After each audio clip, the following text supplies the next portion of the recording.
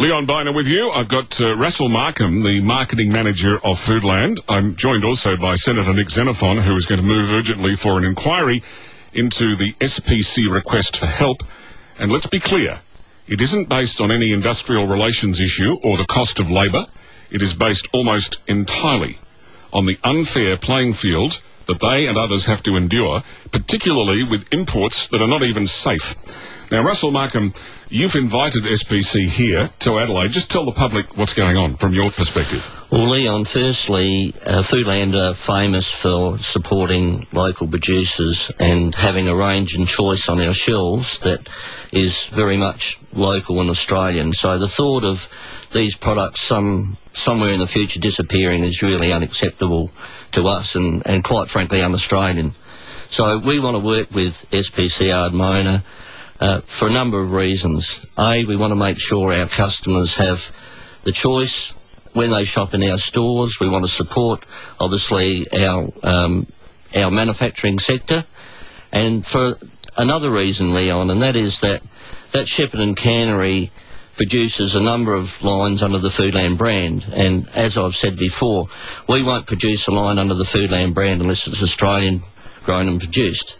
So if that cannery somewhere in the future closes, we just won't have those lines available. And I'm talking about lines such as canned pears, peaches, fruit salad, tomatoes, even baked beans and spaghetti. Is that right? And we know where they're from. We are happy with the quality. We don't know where this other overseas stuff that you mentioned. We don't know the quality of that. We're not even allowed to name the label. Nick, I'm going to get you to do it under privilege next week. Will you do it? If I know what the label is, but one of the problems that's been pointed out to me by Shaman Stone is this, that these labels keep changing. It might be done in a factory in a particular part of China, but what happens is the labels keep changing, so once they're named and shamed, they'll just simply change it to another label, and then you're chasing your tail. Yeah, which is the regulators' food safety standards. This stuff needs to be inspected. Well, some of it is, but not enough. No, not enough. It's needle in a haystack stuff. We need to be much more comprehensive. So I agree with everything that Russell said about that. So Russell, how can the public help? What can they do? Well, look, I go back to the Spring Gully situation, Leon. Spring Gully were in trouble. What did the public do? Our stores put the products out there. They made sure the customers could find them. The customers bought the products. All of a sudden, Spring Gully's out of trouble. I see this very much as a similar issue. It's up to the public to when they make a buying decision, to know the product's Australian and to actually support Australian. And if there's a few cents involved in it, that's not the issue. This is about making sure that our manufacturing sector can survive in the food industry. If this cannery goes, we'll never come back.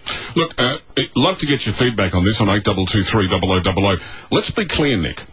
This isn't so much that SPC Ardmona have genuine fair competition and they just can't match it.